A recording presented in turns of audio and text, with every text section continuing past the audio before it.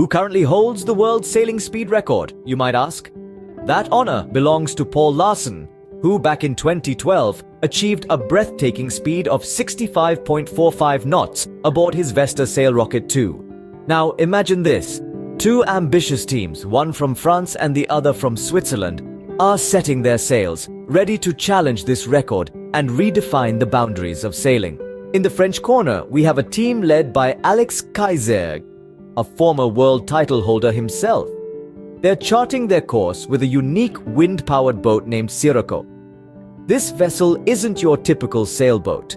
It's a fish-shaped capsule harnessed to a kite, designed to cut through the water with unparalleled speed. On the Swiss side, we have the SP80 team, who are also striving to smash the record with a design that echoes their French competitors.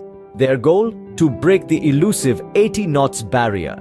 Both teams have their backgrounds deeply rooted in maritime technology, with the shared vision of revolutionizing not just the sport of sailing, but also the broader shipping industry.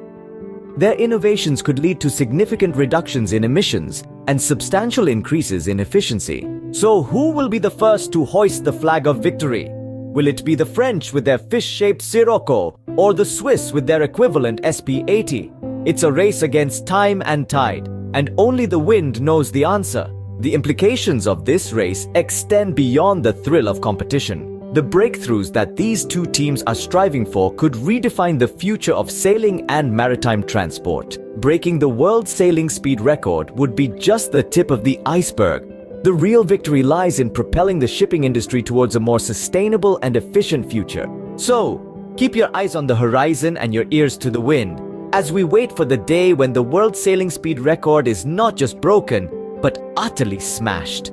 The future of sailing is here, and it's moving faster than ever.